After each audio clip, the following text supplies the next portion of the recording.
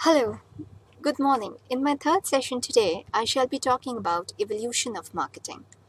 Marketing is essentially all around us and has been in this decade, previous decade, and arisen from the prehistoric times in some way, in some form or the other, and tried to reach the consumers by still maintaining its basic aim and objective of fulfilling customers' aspirations. So, this evolution of marketing, which we'll be studying today, talk can be disintegrated, can be talked about into four different ways. First is the production concept or the production orientation. Second is the product concept or the product orientation. Third is the selling concept or the selling orientation. Fourth is the marketing concept. And finally, the fifth is the societal marketing concept or the holistic orientation. So, what are these different orientations? Understand that marketing is an important function of an organization.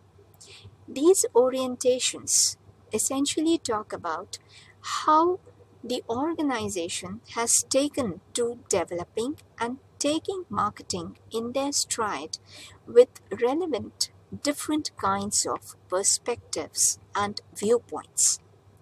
In the early heydays of business startups and business settings, it was understood that the production orientation primarily laid its focus on the needs and fulfillments of the organization per se. Demand usually was much greater in supply.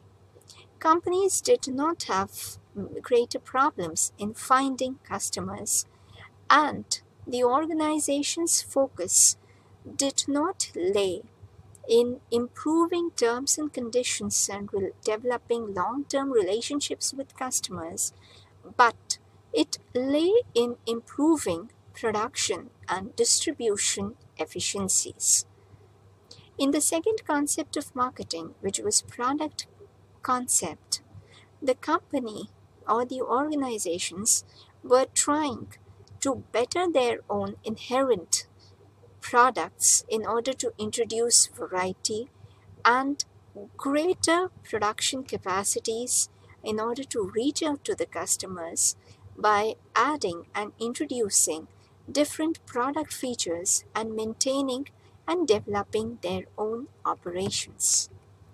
The third concept came to be known as the selling concept or selling orientation.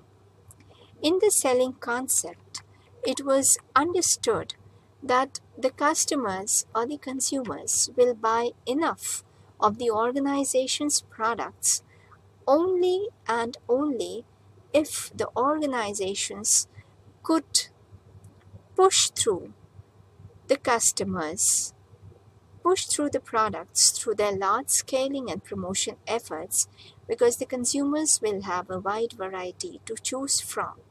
So, selling whatever they've made rather than making goods which the market wants was the primary focus of the organizations in the selling concept. The focus was on the organization's or the seller's needs, but there was no orientation of the consumers, of the organization towards the organization's needs and wants. Then came a revolutionary concept which was given by Marketing Myopia by Theodore Levitt, professor at Harvard Business School, who gave this term and therefore came to be known as father of marketing management. He, in his very interesting article, said that the business organizations had to shift their focuses from I, me, myself concept to focusing their needs on the customers.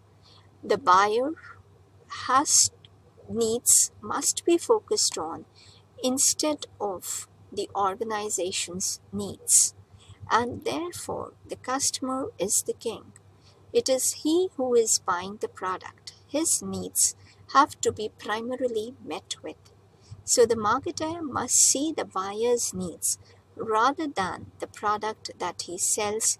Otherwise, he suffers from what is known as marketing myopia, and this gave rise to the fourth concept of marketing, which was the marketing orientation of the firms. The orientation of the firms was, I've taken a few examples here. The Indian Railways, if you look at the production-oriented answer, they are just running. We run a railroad. But in marketing-oriented answers, we offer a transportation and material handling solutions to the customer's problems. At AT&T, the marketing-oriented answer is, we provide multiple forms of reliable, inexpensive, and highly efficient telecommunication services. But the production-oriented answer would be, we operate a long-distance telephone company.